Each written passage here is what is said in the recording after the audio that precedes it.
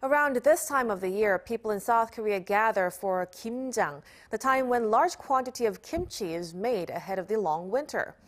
But the cost of making kimchi in the country has gotten more expensive. The Korea Price Research Center said Wednesday that when ingredients are bought at traditional markets, the average cost for a family of four stands at around $300. Now, this is up 8% compared to last year.